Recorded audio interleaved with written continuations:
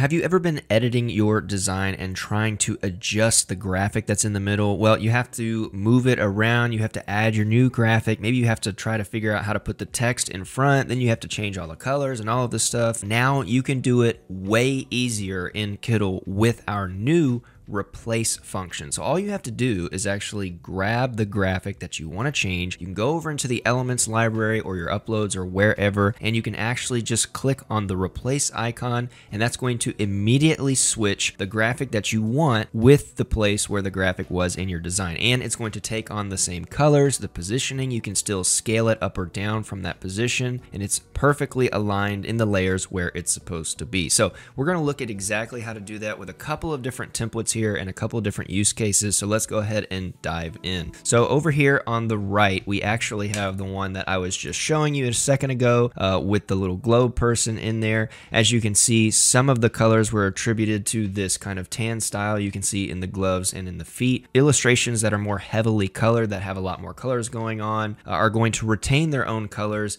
because if you switch it with a graphic, say over here, for example, that only has 3 colors, well, if you replace that with a graphic that's going to have, say, 9 colors in it, it's going to do its best to attribute the 3 colors where they're supposed to go, but then you'll have those other colors retained, and or you'll be able to switch them back if you want. So for example, let's look at exactly what that means. So in this t-shirt design or poster design, we have capture and create your imagination. Now, maybe instead of this camera graphic, I want, let's say, a video camera. So I can go over here into the elements.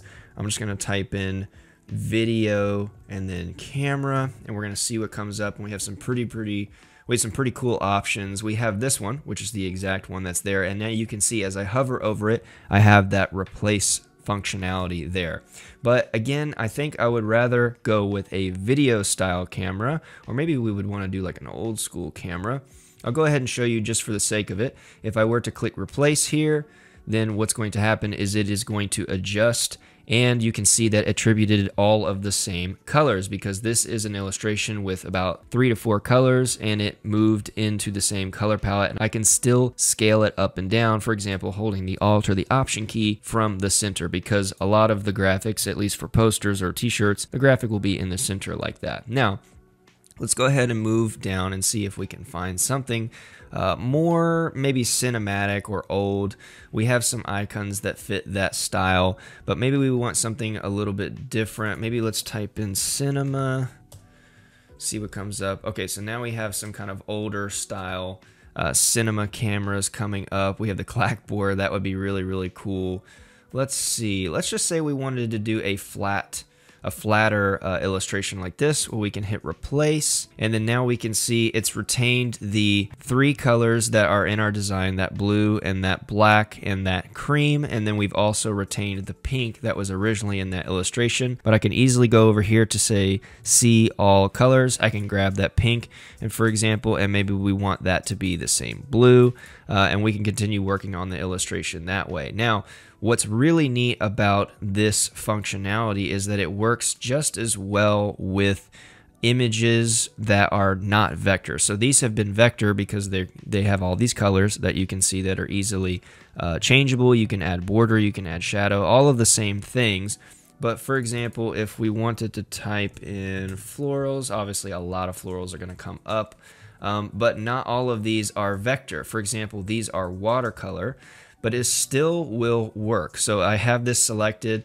Maybe we want this really, really cool one right here. If I hit replace, it is going to then replace it in that same positioning as it was before, just like if I were to do either of these. Maybe we want these 2 kind of cool blue flowers right here. I can still move it around, and what it's doing is positionally putting it in the same place. Now, this style doesn't really match this template, but I just wanted to show you that it works just as well for replacing the static images, the very high resolution PNGs we have in Kittl, as well as the vector elements. Now, let me explain where this is heavily useful. This one, for example, is Peach. So we have the title here, Peach Bliss. Now, where the replace feature comes in super handy is being able to make lots of labels or t-shirt designs or whatever in way less time. So for example, I'm gonna hit this Peach illustration right here, and instead of Peach, let's type in apple, And now we have this really cool apple illustration that's here on the leaves, which very much matches the style here.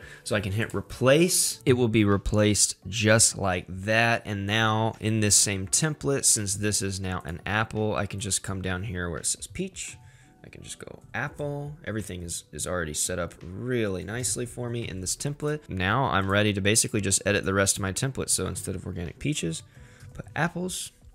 And boom. And so now what's really neat about that is I can just duplicate this. So let's say I copy and paste like with Command C or Command V, or I can hold the Alt or Option key and drag that to duplicate it. Now maybe I want to replace this apple with something else. So maybe we type strawberry. Okay, and this looks like kind of the same style, so I'll just hit replace. And now it has replaced that apple illustration. Now I can still scale this up. Maybe I want to turn it just a little bit. And also I would probably also be changing these illustrations in the back. So there's kind of like two. There's one in the back that's like an etched illustration that's faded in the background. So I'd probably find an apple that's similar to that, change it, find a strawberry that's similar to this, change it. But then you get the idea. Now I can come down here and I can change this text to say strawberry. I can say organic strawberry. So this feature is really powerful for being able to let you duplicate, iterate, change different designs, labels, t-shirts, even branding elements that you need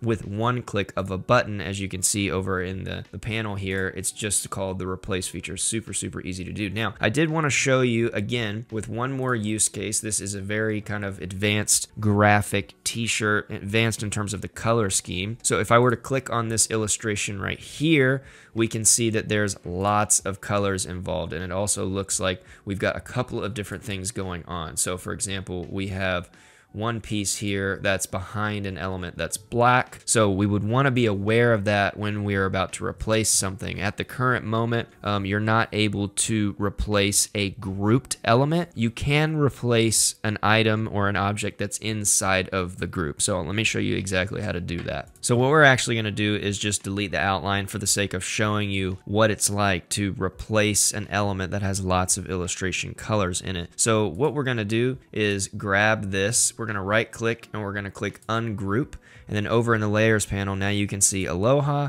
and now you can see the outline. We're just going to go ahead and delete that outline because all we're interested in is changing this illustration. So now over in the elements panel, maybe we want to do something like beach, because we're gonna have a lot of really cool illustrations that come up with a lot of different things going on, like a beach chair and a palm tree. That's really cool as well. We could do some shells. We could do like a whole beach silhouette style, or we could do one of these really cool illustrations. For example, this bike with this surfboard on it. So if I just click it, I didn't click replace, I just clicked it to show you how many colors are in this illustration. So for example, we have a lot of colors, 1, 2, 3, 4, 5.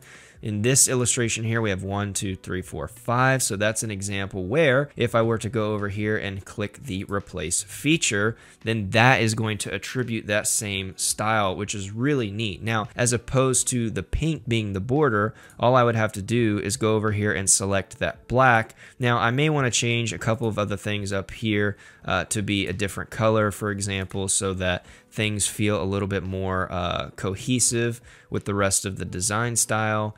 Maybe something like, yeah, let's see, maybe like this red, or maybe like this green. Let's see, something like that looks actually kind of cool. And so now you can see how easy it is to replace heavy graphics, heavy illustrations with lots of color by just discerning how many colors are in one illustration and being able to replace it easily without having to do tons of editing on the colors yourself, which of course you saw you can still do. Another really neat thing about the replace feature is, let's say I have this van here in this logo layout and I want to replace it. Well, I can right click and now you can see replace. And so even though no panels are open, I can click replace and boom, it opens up the illustrations panel where I can then go and find a different illustration to replace, or maybe I want to search up in the search bar, or maybe I want to go to a different category entirely, like ornaments or something like that. Now, in the same way, let's say this badge in the back is something we might want to change. Right click, I can hit replace. That opens the shapes category, which means I can add another shape to the back, or I can go down to the badges, scroll through that, and find something I want to replace. So it applies to whatever illustration or shape you are trying to change. Now, by the way, the replace feature also works with your upload. So anything you upload, whether that's an illustration, whether that's an SVG, whether that's a PNG, maybe it's of your logo, maybe it's of some other kind of branding or marketing element that you use, the replace feature works with your uploads as well. So you can check out all of the different advertising templates and or other templates that have these little elements where you can either replace it with your username or replace it with your own logo or some sort of mark that you have to distinguish yourself from other people, and you can instantly use that replace feature and boom, it'll pop it over into your template, no problem. So let me know what you think of this feature down in the comments. Are you going to use this? Please let me know if it helps you. It has already helped me a ton in not having to add something to my board, delete that original one, move it, try to put it in the layers exactly how I want to. I think this is really going to speed up a lot of your all's processes, your workflows. It's going to help you get advanced and be a Kittl master faster, which is what we want. So let me know what you think of that feature down in the comments. Now, what I want you to do before you leave is join our Discord. You can check out the Discord link down in the description, and we have so many things going on over in the Discord, from different polls that I'm posting so I can know what you all want. We have AI tips and tricks. We have print on demand channels. We're going to start a marketing channel for those of you that want to learn how to edit marketing templates and market yourself better. We have so many cool, amazing features coming for you all in Kittl, and so you're going to want to stay updated, and one of the easiest and fastest ways to do that is in the Discord. So go ahead and join that. Of course, don't forget to comment down below, subscribe, and like this video, and we will see you in the next one.